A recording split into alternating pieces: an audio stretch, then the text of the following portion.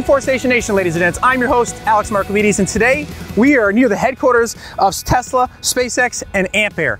Ampaire is a name that's going to become a household name because they are electrifying the air. They're decarbonizing the atmosphere, and we are with none other than the CTO and co-founder of Ampaire, Corey Combs. Corey, thank you for your time. Well, thank you so much for coming here. It's just really an amazing place to be at the epicenter of innovation in aerospace and electric vehicles, and we're kind of the combination of the two. We're taking the great technology that you see in things like Teslas, right, and putting it in planes and making planes electric, which is really something that's an amazing step.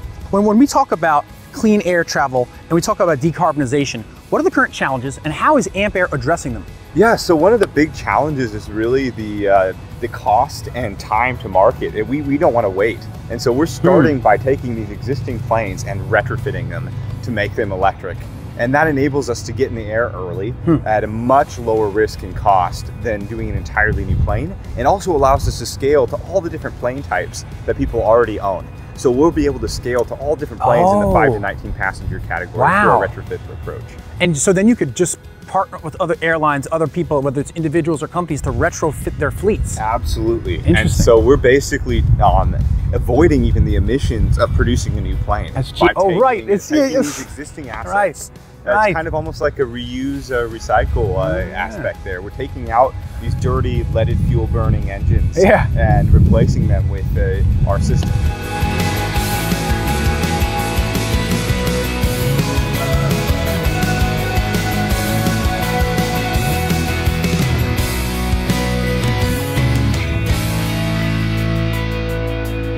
So Corey, what are the benefits of hybrid and electric powered planes that people might not know about? So most people don't know just how much emissions there are coming from aviation. There's 800 million tons a year of CO2 from aviation. It's a really big source of global warming pollution and also local pollution. You're seeing a lot of emissions of particulates and nitrous oxides, all sorts of things that are causing smog and ozone in cities. So we're eliminating a large portion of that pollution by using green power to fuel planes.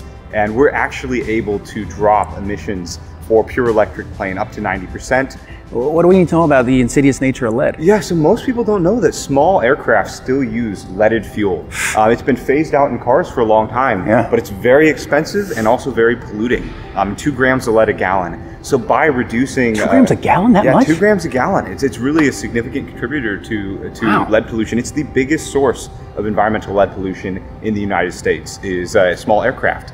And so small aircraft almost exclusively use leaded gas. So we are, by electrifying planes, reducing the amount of lead in our environment as well.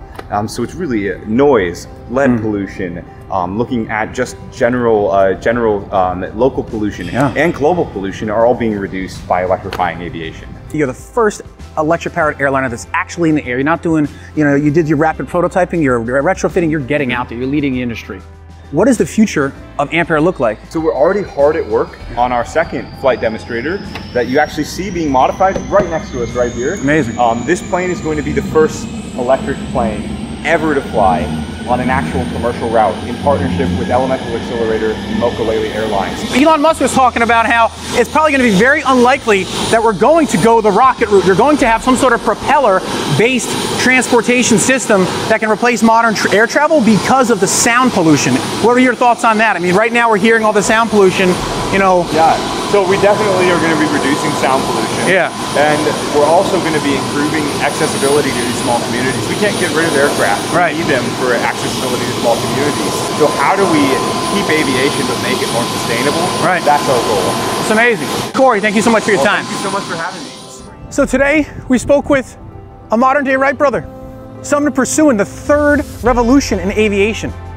Tomorrow, who knows what we can have? How are you going to help us reach the triple bottom line? We can do this.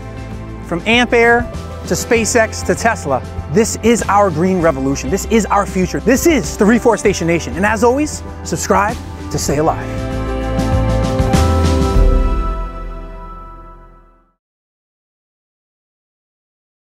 Thanks for watching Reforestation Nation, where we interview impact leaders about how we can scientifically thrive with nature. And as always, subscribe to stay alive by clicking here and watch some more content with us right here.